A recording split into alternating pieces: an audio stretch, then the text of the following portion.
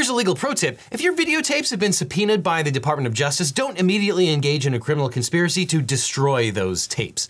It's not the crime, it's the cover-up. Except here, it's definitely the crime, but also it's definitely the cover-up as well. Yes, as the world was waiting for Donald Trump to be indicted in Washington, D.C. in Fulton County, Georgia, Special Prosecutor Jack Smith had a surprise up his sleeve. Namely, 3 additional criminal charges against Trump in the case alleging mishandling of classified documents in Florida. A grand jury has now indicted Trump and 2 of his employees for pressuring a Mar-a-Lago employee to delete security footage that had been subpoenaed by the government. The superseding indictment explains how the 2 Trump employees, Walty Nauta and newly charged Carlos de Oliveira, attempted to delete security footage because, quote, the boss wanted a server deleted. The new indictment also charges Trump with willful retention of national defense information for the time up in New Jersey when he showed a classified document to random civilians. Yeah. See, as president, I could have did less. Now I can't, but this is now we have a problem. Isn't that interesting? So let's dig into the new indictment. The superseding indictment is a formal criminal complaint brought by a grand jury to replace the original indictment. This usually happens when there is new evidence that warrants an additional charge.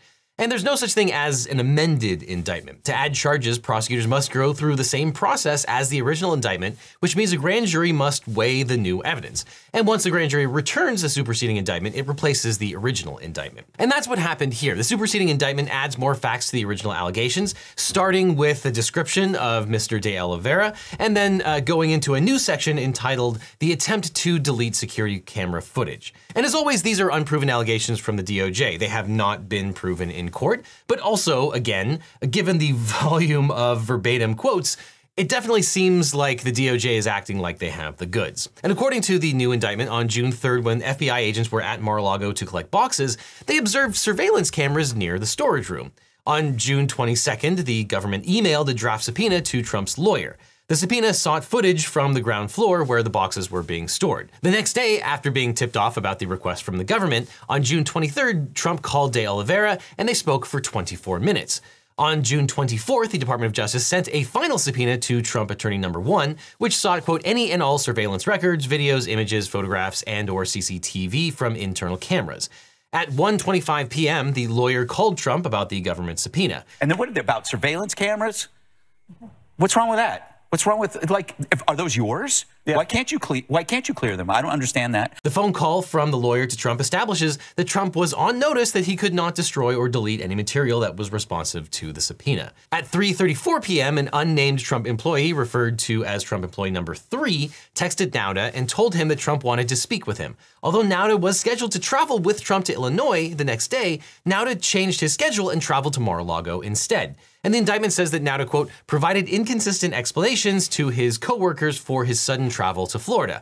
And of course used the shushing emoji, which might as well be the official mascot of criminal conspiracies. Now, on the night of June 24th, de Oliveira and Nauta texted an unnamed Trump employee who was director of information technology at Mar-a-Lago. And as you can see from this exchange, the 3 bros chat about their plans for the weekend, requesting that the IT director, Yusil Taveras, help them out on Saturday. And from the indictment, it reads, at 5:02 p.m., Nauta sent text messages to Trump employee 4 asking, hey bro, you around this weekend? At 5:05 p.m., Nauta texted de Oliveira asking, hey brother, you working today? De Oliveira responded, yes, I just left. Nauta then called de Oliveira and they spoke for approximately 2 minutes. At 5:09 p.m., Trump employee number 4 texted a response to Nauta, quote, I am local, entertaining some family that came to visit, what's up? Nauta responded to Trump employee number 4, okay, cool, no biggie, just wanted to see if you were around, enjoy, bro. At 6:56 p.m., de Oliveira texted Trump employee 4, hey buddy, how are you? Walter called me early, said it was trying to get in touch with you. I guess he's coming down tomorrow. I guess needs you for something. Trump employee 4 responded, he reached out, but he didn't say what he wanted. I told him I was local, but entertaining some family that came from NYC this weekend. He told me to no worries. At 6:58 p.m., Trump employee 4 texted Nauta, bro, if you need me, I can get away for a few, just let me know. And Nauta responds, sounds good, thank you. On Saturday, June 25th, de Oliveira told a valet at Mar-a-Lago that Nauta was flying from Bedminster to Florida, but he needed the trip to be secret. And despite the very QT nature of this project, De Oliveira couldn't help but tell the valet that Nauta had tapped De Oliveira to do an important job: talk with the IT director about how long security footage was stored. And shortly after Nauta arrived on June 25th, he and De Oliveira went to Mar-a-Lago. They entered the security booth where the security videos are shown on monitors. The two defendants took flashlights into the tunnel where the storage room was located, pointing out the security cameras, which presumably recorded their little excursion pointing out the cameras, which was probably really handy for the prosecutors when they presented this evidence to the grand jury. Now, on Monday, June 27, 2022, De Oliveira summoned the IT director to a basement tunnel and then walked with him to an audio closet near the gold and white ballroom, which we've talked about and made fun of at length here. Now, De Oliveira told the employee that, quote, the conversation should remain between the two of them, and that obviously clearly worked here, but he asked the employee how long the servers retained the surveillance footage. When the IT director said 45 days, De Oliveira told him to delete the video. Quote, De Oliveira told the employee the boss wanted the server deleted. The IT director, quote, responded that he would not know how to do that and that he, quote, did not believe he would have the rights to do that. The IT director said he would need to hear from one of Trump's business security guys from the Trump organization to fulfill that request. De Oliveira repeated that, quote, the boss wanted the server deleted.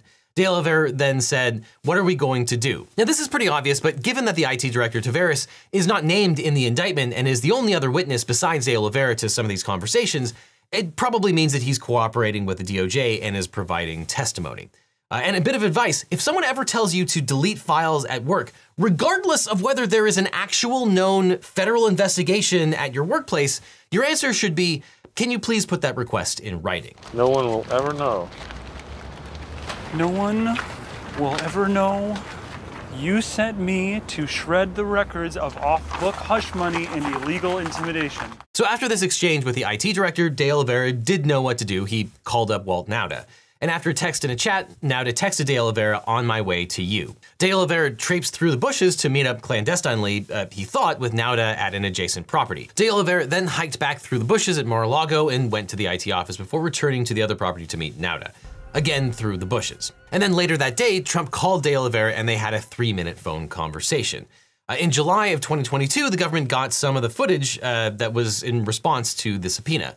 And on August 8th, the search warrant was served. And then the indictment goes on to explain what might be witness tampering. Paragraph 91, just over 2 weeks after the FBI discovered classified documents in the storage room in Trump's office, on August 26, 2022, Nauta called Trump Employee 5 and said words to the effect of, someone just wants to make sure Carlos is good. In response, Trump Employee 5 told Nauta that De Oliveira was loyal and that De Oliveira would not do anything to affect his relationship with Trump.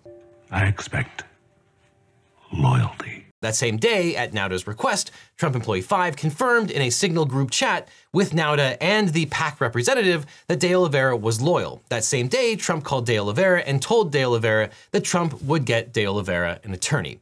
Now, presumably, Employee 5 testified independently about this. That PAC representative appears to be Susie Wiles, who's had multiple meetings with the DOJ. And I imagine a criminal conspiracy perpetrated via a group Signal chat probably violates the independence that PACs are supposed to have with political candidates. And I kind of wonder where those super PAC funds have been going and for what purpose. I don't know, it looks bad. And then there's also the pool flood incident that happened when the investigation was mostly stalled because of Judge Cannon. It appears that De Oliveira was the one who drained the pool at Mar-a-Lago, which subsequently flooded the room where the surveillance logs were stored last October. And that would suggest that the flooding was potentially an intentional part of Trump's cover-up. Now, we can't be sure, but LegalEagle has acquired exclusive video footage of those employees attempting to bypass the server's security measures to erase inculpatory evidence.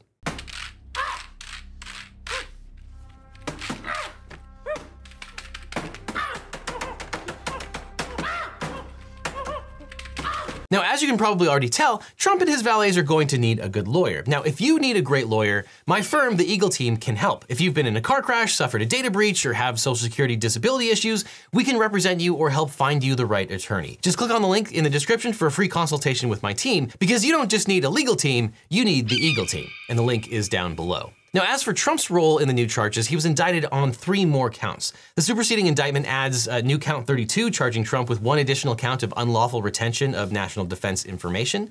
There's been a lot of speculation about whether Trump would be charged for the unlawful retention of NDI for the document he apparently showed people at Bedminster. To review, the original indictment contained a transcript of a conversation Trump had with his staff and 2 authors who were working on a book for Mark Meadows. In that conversation, Trump seems to show a document, describe it as classified, and say that he could have declassified it, but it was still a secret. And Jack Smith's team added an additional sentence to the superseding indictment to indicate that he has now been indicted for willful retention of that document. And it appears that the DOJ now has the document in question, which allegedly lays out a plan to invade a foreign country. Trump took flack for allegedly being interested in invading a foreign country to deflect from his own domestic issues while he was president. But Trump blamed General Milley for that particular plan, which is why in the audio clip, he says that the top secret document, which he apparently has in his hand, totally wins his case because it was prepared by Milley. This totally wins my case, you know. And I guess you really need to pick your battles here. But in any event, if you haven't heard the real audio of that conversation, check out the short that I did on it where you can hear what was left out of the indictment's transcript. In the leaked audio, Trump basically admitted that he did not declassify the document. And because these actions took place in Bedminster, New Jersey, it's possible that there might be another indictment there. But it's still unclear to me why the DOJ never issued a subpoena or search warrant for Bedminster, at least not one that's public. Now, Trump, De Oliveira, and Nauta were charged with conspiracy to obstruct justice in violation of 18 U.S.C. 1512K. The three men are alleged to have conspired to withhold a record, document, or other object from an official proceeding in violation of 1512. And not surprisingly, the three defendants are accused of attempting to violate 1512C, which forbids corruptly altering, destroying, mutilating, or concealing a record with the intent to impair the object's integrity or availability for use in an official proceeding. And they're also charged with trying to keep the security footage from being provided to a federal grand jury. And it's certainly worth paying attention to Section 1512, because if and when Trump is indicted for crimes connected to January 6th, it's extremely possible that he might be charged with a 1512 violation in those proceedings as well. Now, additionally, De Oliveira is charged with making false statements to federal authorities in violation of 18 U.S.C. 1001. The indictment says that during a voluntary interview with the FBI in January of 2022, De Oliveira made representations that were materially false, fictitious, or fraudulent when De Oliveira lied about being involved in any group that helped move boxes. De Oliveira told the FBI that he had neither seen nor heard anything about boxes being moved or stored at Mar-a-Lago. And the original indictment said that Nauta worked with a Mar-a-Lago employee to move approximately 30 boxes from Trump's residence to the storage room on June 2nd, 2022. And the superseding indictment identifies De Oliveira as that employee. And the new indictment also says that De Oliveira helped Nauta load boxes and other items onto an airplane that flew Trump north for the summer. Now, it's probably fair to say that if De Oliveira had cooperated with the government, he might not be facing these charges today. But hey, he's loyal to Trump, and we all know that Trump rewards those who are loyal to him. Right? Now, Trump's additional charges have been covered extensively by more than 231 news sources. 33% of the reporting comes from the left, and 16% is coming from the right. And if you compare the headlines, you start to see something interesting in the framing. On the left, you have outlets teasing the real goal of the charges, and on the right, you have others highlighting Trump's statements about the special counsel being deranged. And you can draw from those examples your own conclusions. And this is all possible thanks to today's sponsor, Ground News, a website and app developed by a former NASA engineer on a mission to give readers an easy, data-driven, objective way to read the news. Every story comes with a quick visual breakdown of the political bias, factuality, and ownership of the source's reporting, all backed by ratings from 3 independent news monitoring organizations. And I especially like the blind spot feed, which highlights stories that are disproportionately covered by one side of the political spectrum. Because it's important to know what's circulating online in echo chambers instead of being in the dark about misleading media narratives on both sides.